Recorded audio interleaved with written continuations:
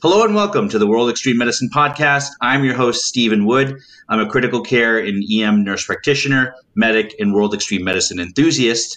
And I'm joined today by Dr. Jocelyn Kelly. Dr. Kelly is the Director of Gender Rights and Resilience at the Harvard Humanitarian Initiative, and she is the founding director of the Women in War program. She has extensive international experience promoting human rights issues. Welcome, Dr. Kelly. Thank you, Stephen. It's such a pleasure to be here.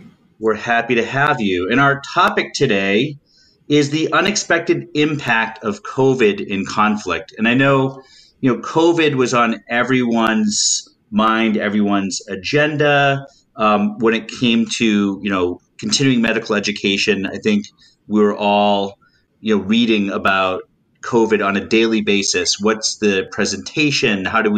What are the symptoms? How do we manage this disease? And it seemed, for a while, maybe we were overflooded with COVID. And we're happy to see, topics that maybe were a little different than COVID. But this is really, I think, something much different than the kind of material that we were all reading about. And I think this will really draw some interest. Because it really kind of looks outside of the small bubble that most of us have, which is COVID in our communities, and looks at it at a much larger kind of international stage. But not only that, it's going to be looking at COVID in kind of a specific context, and one that I don't think many of us think about, which is, the impact of COVID in conflict areas. I think this is an incredibly interesting topic. I know our listeners are going to really enjoy hearing what you have to say. So let's start with what is your experience or background in COVID in conflict areas, in war zones? Yeah, so I'm a public health researcher who's been doing work in conflict and crisis since 2006. Actually, my first response was to Hurricane Katrina in New Orleans. And I arrived in that crisis when, cars were still in trees and dogs were still searching homes. And I think at that point, I was really struck by the fact that we can try to do thoughtful disaster management and respond with all of our best intentions. But unless you bring the voices of affected communities into that response, and unless you kind of draw on best practices and an evidence base, that you can really fail to make a situation better no matter how hard you try. And so with that experience in Katrina, I ended up going to grad school and becoming really interested in how vulnerable populations, people who are often left out of a response or can easily be overlooked, are some of the most important voices because they're really the experts in their own situation, and how to bring a lot of that input into how we think about responding to crisis and disaster. And through that process, actually ended up working a lot in Central Africa, so Democratic Republic of the Congo, Central African Republic, South Sudan, and beyond. And I think the first time I went to DRC, I was so struck by what an extraordinarily beautiful and gracious and vital country it was. It was just an eye-opening experience. And I think that was in 2008. So I've actually been working with the same partners in some of the same towns ever since then, and have continued this work to kind of try to uncover the hidden narratives of how people are affected by crisis. And what has been really striking when the COVID pandemic hit is that I was used to working in places that have experienced decades upon decades of instability. And these are what we call complex disasters, right? So these are places that have armed insecurity and may be affected by Ebola and also extreme poverty, and then experience mudslides during the rainy season. So these are already tricky, complex places. And watching the COVID pandemic begin to overlay on top of that was, I think, gut-wrenching, just as it was for, everyone in the world watching this pandemic unfold. But there was also this kind of extreme sense of dread or anxiety about how these wonderfully strong, resilient communities that have been through so much and had, frankly, often very few resources, very little healthcare infrastructure, how those communities would be able to respond.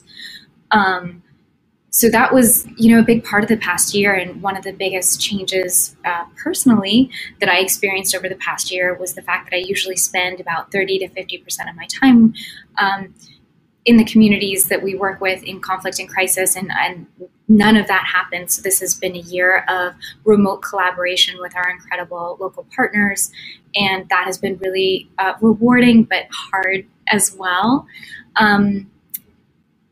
So basically, one of the things that I worked on before COVID was understanding kind of this hidden mathematical architecture of how conflict and crisis can change communities. And maybe just to explain that a little bit more, when I did my dissertation, I'd already been working in DRC for about 10 years. And I had noticed that there was just, while there was this resiliency in communities, there was also this deep sense of exhaustion as well. And there had been now generations of youth who have grown up not having ever experienced peace. And there was the striking realization that conflict was kind of in some ways a way of life, or insecurity was a way of life. And I was curious about understanding or showing to people who hadn't experienced that reality. And so my dissertation was actually really focused on statistical methods. And so what this research showed was I combined two data sets, one a public health data set and one a political science data set. And the public health data set looked at interpersonal conflict, so conflict within the home or domestic violence. And the political science data set showed the intensity of conflict, or the amount of conflict a certain place had experienced. And what I wanted to surface or make visible, was the fact that places that had experienced more conflict also experienced lots of hidden detrimental outcomes. And this was, in fact, the case. So using Liberia as a case study, one country, we combined these two data sets and showed that even 5 years after war, 7 years after war was over, those districts that had experienced much higher levels of conflict had 50% higher rates of intimate partner violence, so violence within the home, right? And war is really visible. It's fought in public spaces, on roads, it's reported in the media. And what had kind of happened, or the way I sometimes think about it, was that war had kind of seeped into these invisible places. It had seeped into people's homes. And you wouldn't really have seen that unless you, one, had data to show it, right, from this wonderful public health data set, which was the demographic and health survey, and two, unless you linked that information with like previous conflict exposure information, and all of a sudden it kind of showed this like pulse or heartbeat of how conflict changes communities in really quiet, insidious ways. So that's like a little bit of the background of where I was coming from in my research, and the story that was the underlying story when COVID hit so many of these communities. So I guess before this turns into a longer monologue than it already is, I would just say that we were able to pivot over the past year and continue to collect data. Our wonderful local partners were able to make sure that we were able to continue our work safely after a kind of hiatus, where we paused and made sure that everyone was doing okay and we could see what we could resume and what we couldn't during the pandemic. And we were able to not only collect data, but actually pivot some of our programming to incorporate COVID prevention and COVID messaging into our work over the past year, which is really exciting too. Well, for one, monologuing makes my job much easier, and you're far more interesting than anything I'm going to have to say. So please feel free to continue that. But that's just it's important work. It's amazing work. I think that these are things that we've really we've certainly think about how COVID is affecting other countries. I think everyone was looking at the Italian experience we're now looking at what's going on in India. But I think we really centralized this to COVID to say, that's great. We might learn something from the Italian experience about medical management, about disaster, management. We're learning something from the Indian experience. However, I think a lot of countries are just, thinking closed border, and how do we manage our own problems? And I don't think there has been really a fantastic, world response to this. I think maybe, we saw with Ebola, that, there seemed to be a much greater world response. But I think in part that was because it really never reached their borders. And that has changed with COVID, where COVID has affected, to my knowledge, just about every country, except maybe North Korea, according to North Korea. But we really, have some blinders when it comes to what's the impact in these other countries, and especially these countries that are just, already face conflict, that already have natural disasters, that already face all sorts of, biomedical disasters.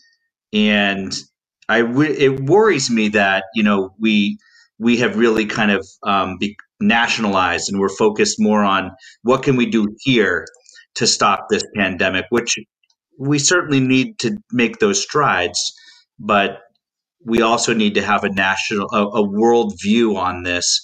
What are your thoughts on that? Do you feel that some of these countries that, are at the greatest risk are getting the least attention, or, have you found something, that's different from that kind of thought line? So I spent so much time thinking about this, and I love that you brought this up. And I swear, I did not plant this question, but it is something so kind of near and dear to my heart in terms of where we go with our research. But also, one of the things I've just spent a lot of time sitting with over this year, when we've all had lots and lots and lots of time to think, is the fact that this is, I would argue, I think our first true global experience, right? And before I traveled, I would say, no, World War I, World War II, those were not global experiences. Those were really big experiences to some countries, and other countries were less involved in that. You could talk about the Spanish flu, and I think, that was certainly a pandemic that we could talk about, but COVID is the first global experience that has hit us when the world is so small and you can fly around it in a day, and people were, right? So we're not only connected physically, but we're connected through all of this technology that makes the world immediate and intimate in a way that we, have never experienced as a human race before. And I really I'd like to see the kind of COVID pandemic turn into a global empathy moment, a moment where we all, for the first time, acknowledge that these are risks that we all face. And as I say that, I fully acknowledge, and I think what we're going to probably talk about a lot for the rest of the podcast, is the fact that the risk was present for everyone, but the way that it hits is really different based on your economic privilege and where you live and whether you have access to healthcare. So I think empathy is an important way to think about it. We all face the same risk for probably the first time in the history of the world, but the way that risk played out for every individual was extraordinarily different. And, some of the most vulnerable places are places that are conflict affected. I think and work a lot in refugee settings. So these are places with limited wash facilities, so water and sanitation facilities, extreme crowding, lack of privacy, and limited access to healthcare. So when you think about some of the most vulnerable, you think about displaced and IDP populations, and those who are conflict affected. And maybe the second side of the coin that, you mentioned, Stephen, and is something that is actually very top of mind in the work that we are currently doing, is I became very interested in how communities define themselves and how kind of intangibles or invisible dynamics actually have an enormous influence on very visible outcomes. And so I know that sounds very opaque, but one of the things I think about, and it's related to, you know, this idea of the contagion of violence or the long shadow that war casts, is what are the mechanisms that plays out through. And I think something that we're looking at more and more in my program are invisible things like social cohesion, individual resilience, feelings of self-efficacy, how mental health plays into the way that you respond to conflict and maybe the ways you propagate or don't propagate violence. A lot of what we do is also look at conceptions of in-groups and out-groups. So who do you think is like you and who do you think is not like you? And then perhaps most fascinating is that in a number of our recent surveys, we actually ask people comparison questions. And these questions are, you know, kind of, how do you think you're doing related to your neighbor? And how do you think your community is doing related to other communities? And how do you think your country is doing related to other countries? And believe it or not, this has a lot to do with violence perpetration and actually probably how people respond to COVID. And so some of our initial research is coming back. We were already asking about all of these things to better understand violence, perpetration, and victimization. And it looks like a lot of these invisible dynamics also are at play in how we respond to COVID, how afraid we are of COVID, how we think our communities are changing based on this threat. And that's been really interesting. What's interesting, and you know, this may sound, so you enjoyed that last question. This one may sound a little more ignorant, but I'm just curious because, you know, the impact of something like this could actually stabilize versus destabilize, nations or communities. Has COVID helped to stabilize these communities in conflict? I mean, it seems that just the risk of conflict in and of itself, you know, would be higher in the setting of this pandemic. Has it brought communities together, or have you seen that it's actually been more destabilizing to these kind of communities or these, you know, communities or nations in conflict, these peoples in conflict?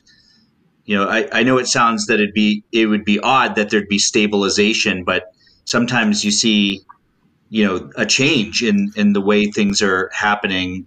We didn't see as much violence, even, you know, in the United States, till again recently during this, because, you know, the pandemic was really so overwhelming.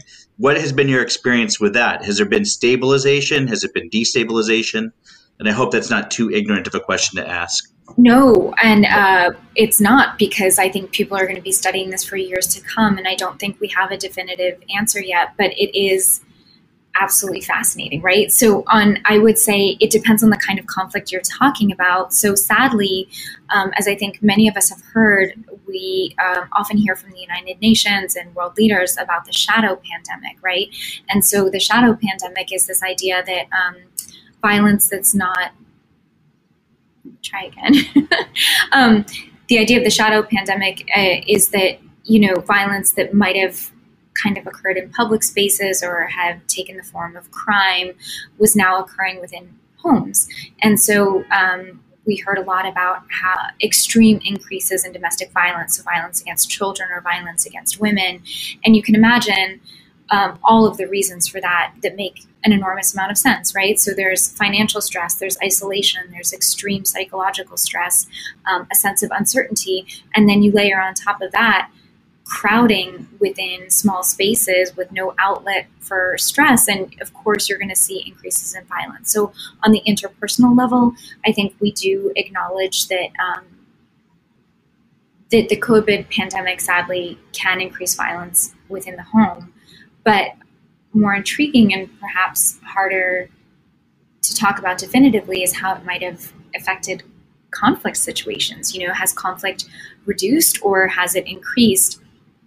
And what is really interesting is I know that there was quite a few calls for ceasefires, but you just have to look at the news to acknowledge that that didn't necessarily work, and we're seeing a great deal of violence and instability around the world. In the place that I work in Eastern DRC, we actually tried to get at exactly this question. So when the pandemic hit, we were in the middle of doing a large population-based survey in the east of the country. And of course, we ceased all of those activities and came back. But when there was a lull in the pandemic and the DRC government allowed public health programs to resume with appropriate distancing measures, we were able to actually go out and do socially distanced interviewing for this survey again. One of the things that we asked about was we kind of added all these questions about COVID and how it was affecting people in their communities. And what we found was that some people said, like about 10% of people said that security in their community had increased as a result of the pandemic. Maybe people were kind of hunkering down and everything was calming down. But about 10% also said security decreased, right? So they felt less secure. And these are conflict-affected places, so that's usually pretty palpable. Either there's presence of armed groups, or you can hear shelling, or gunfire. And so, but the biggest part was the middle of the bell curve, as it always is. A lot of people said insecurity had stayed the same during the pandemic. What was really fascinating is we started to run some quick numbers, and this hasn't been published, but we found that people who reported they were less secure as a result of the pandemic, that violence had increased, that their communities were affected by conflict, were also much less likely to say that they know where to go if they need help, and much less likely to say that they had people in their lives who could support them and who they respected. So it was interesting just to see the links between people who felt the conflict increase during COVID and how those same people were so much less likely to report having additional resources that they could go to draw on. And so it's a correlation, it's not causation, but I think we can acknowledge that this is just another data point that people affected by the pandemic were folks who, already didn't have a lot of resources to draw on, or don't feel like they have resources to draw on during the pandemic. And one of the things that was most interesting about this analysis is that we actually adjusted for how people felt before the pandemic. So no matter what you felt, your community, no matter what the level of security you felt in your community before the pandemic, if you thought it got worse during the pandemic, you also said you had fewer places to go to get support. But two stories that I wanted to tell to get at your point, Stephen, about how people are handling this and how they're pivoting is that these are also some of the most beautifully resilient and thoughtful communities in the world that I happen to have the privilege of working in. So I work with this woman, human rights activist in mining towns, and her name is Annie. And we had created this program where we had kind of comic book based images to raise awareness about public health, women's rights, and occupational safety in mining towns in Eastern DRC, because mining towns are a big economic driver. But they're also places where women face a lot of insecurity. So we already had this program running where we had kind of visual images that raised awareness around all these challenging issues in these informal economies. And Annie kind of took it on herself to now create comic book images around COVID safety, around hand washing, about what the pandemic was and how to stay safe. And so you saw someone who had, not very few resources kind of pivot in real time to address the pandemic. And similarly, I work with this other wonderful human rights defender named Amani, which means peace in Swahili, and he runs a school for orphaned youth in conflict. And the school has this amazing model where kids get a normal education, but they also get kind of income generating training as well, and that you can train to be a carpenter or a seamstress.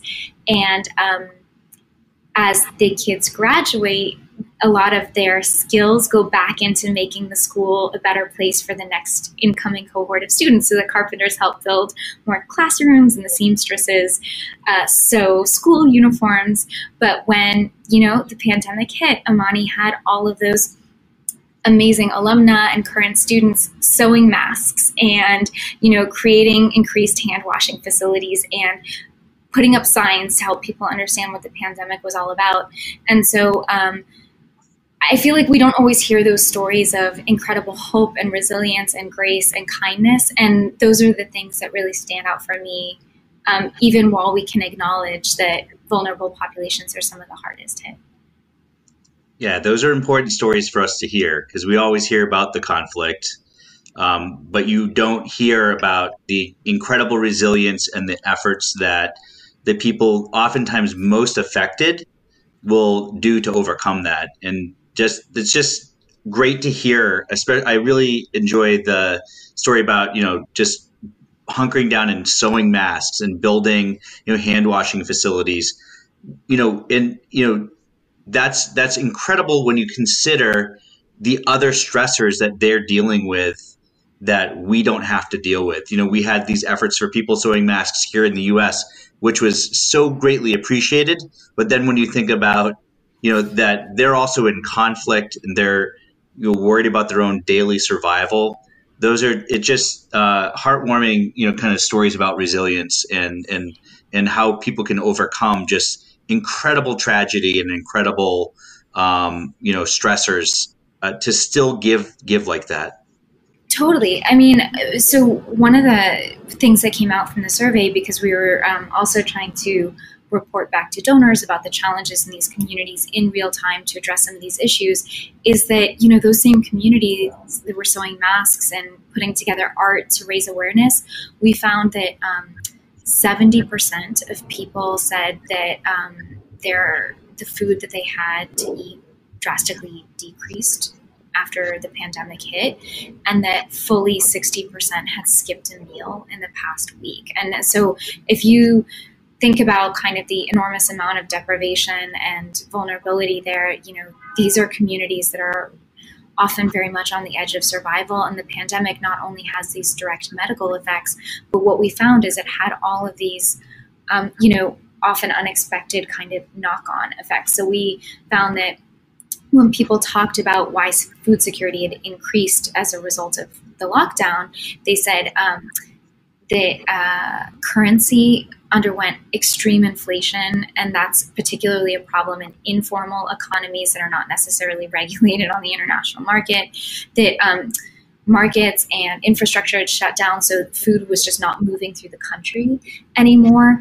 And then, if you can't work, you have a decreased income, and that was also very much at play. So we saw that, and that's all because of the pandemic, and those aren't medical issues per se, but they have a clear and immediate clinical impact, right? If people are not eating enough, they are not going to be able to have strong immune systems and fight off any number of medical conditions, including COVID. So that was something that really struck us.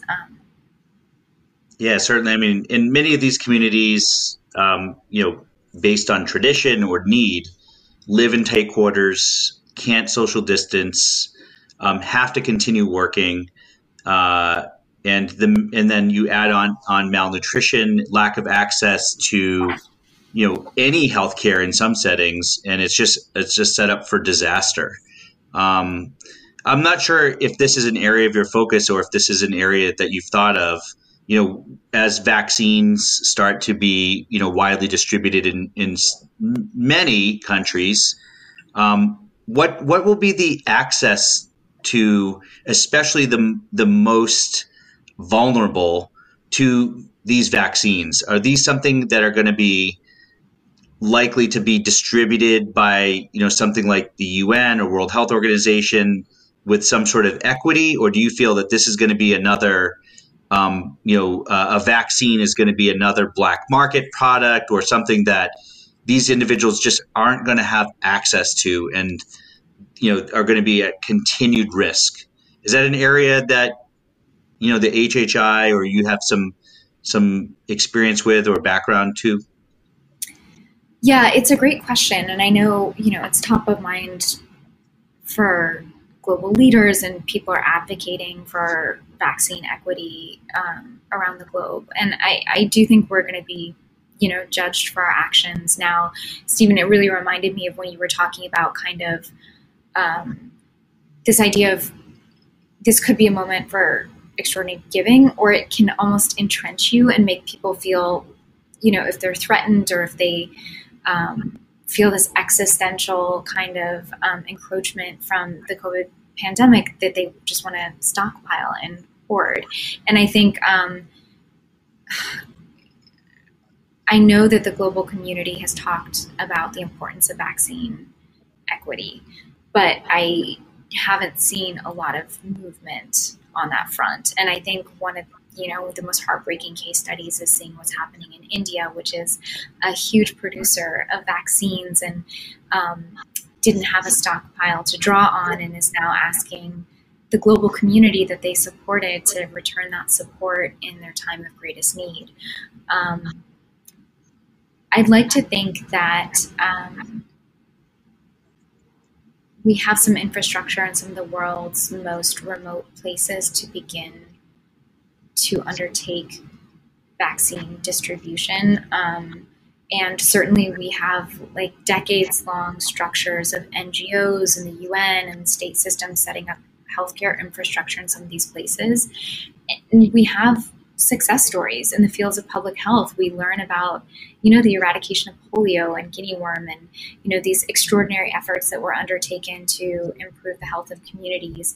But I also think we've learned that when you become less vigilant or you stop educating people about the importance of these measures, you see just bizarre disinformation campaigns that I think a lot of public health personnel couldn't have anticipated, right? Well, we know vaccines work, so we can just kind of sit back and let that information speak for itself. And now we know that we can't, and we have to be thoughtful and vigilant and work with kind of community champions and trusted community spokespeople to raise awareness around what we need to do to beat this pandemic.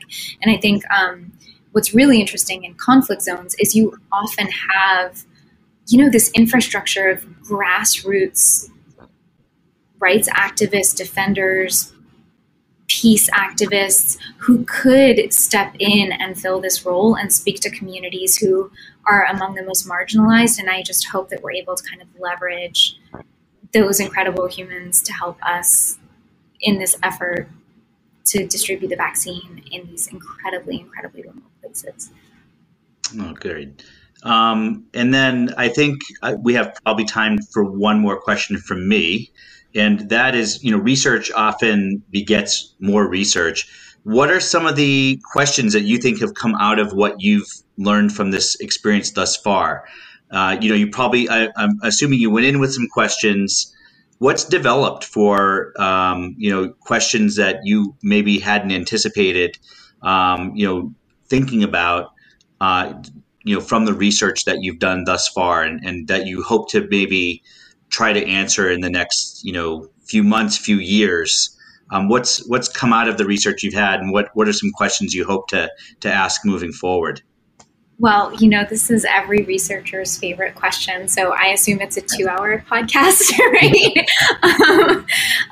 Well, so basically we've already seen unexpected connections between COVID and violence. And we've seen some unexpected connections between how people perceive COVID changing their communities and some of these other factors like individual resilience or a sense of social cohesion.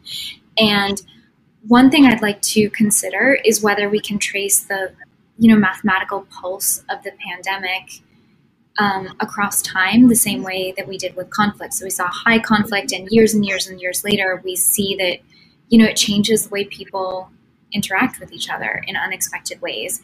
And it'll be interesting and important to understand places that were highly affected by the pandemic. Does it leave that same kind of years-long signature in human behavior going forward? You know, I'd love to be able to investigate that. I think we have the tools to investigate that. Another piece of the research, and, you know, frankly, this has been very top of mind as an American, watching the news over the past few years, watching people kind of retreat to entrenched positions and really solidify ideas of who's an in-group and who's an out-group and who's like them and who's not, who believes what they do and who doesn't. This sense of grievance or in-group, out-groupness, or, you know, do you feel like people are somehow better off than you are? And does that feel fair, unfair? You know, I think it affects the way that we respond to crisis. I think it affects the way we respond to the pandemic and respond to each other.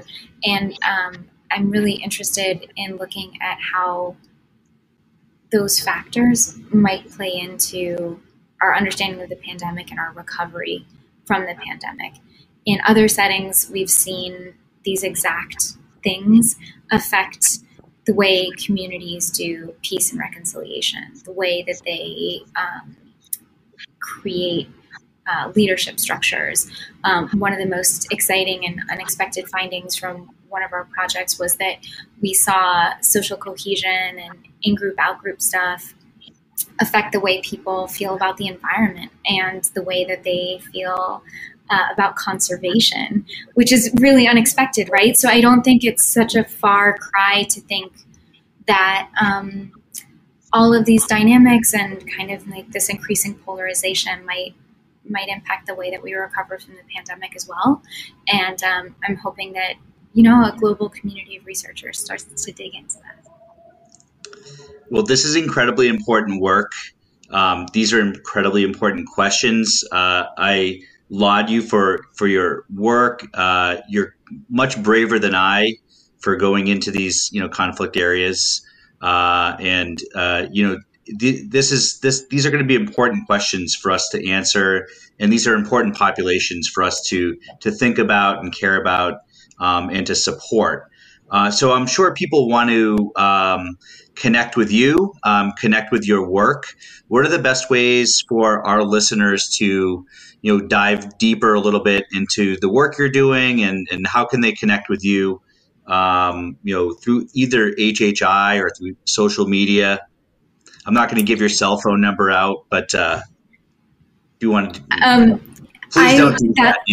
Yeah. I was going to say, I think everyone has my cell phone number because I get spam calls like 24/7. So it's out there in the ether somewhere. Yeah, we love to hear from folks. We love collaborations. And, you know, we're on Twitter at Harvard GR2. You can check out our website at HHI. I will look up our website because I should have it memorized and I don't. And I'm on Twitter at JTD Kelly.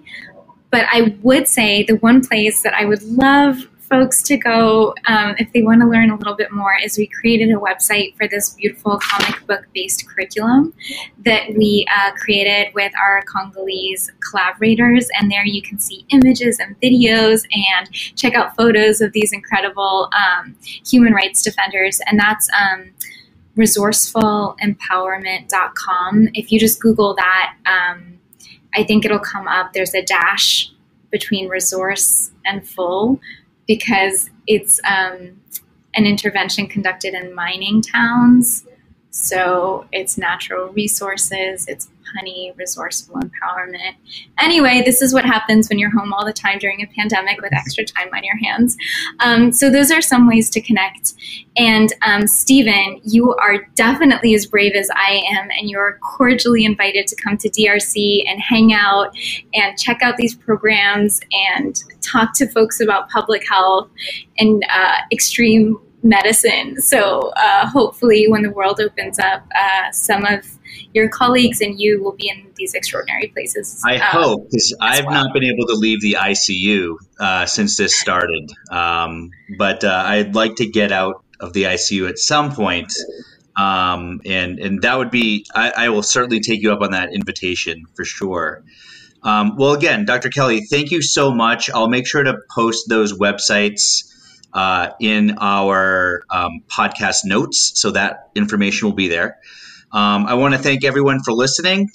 Please make sure to visit worldextrememedicine.com for the latest educational content, including our live events and podcasts, as well as wemcast.podbean.com, although you probably have already visited that because that's how you listen to this podcast. So hopefully you're there. And if you're interested in becoming a WEM fellow, you can visit www.extreme-fellowship.com. It's the most extreme fellowship in austere medicine. Lots of great, contacts and people to meet and mingle with.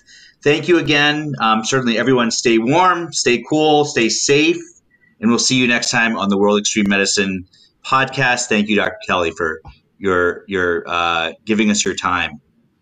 Thank you, Stephen, and all of the first responders and medical professionals who are listening to this. You kept us going during one of the hardest times in the world, so thank you all.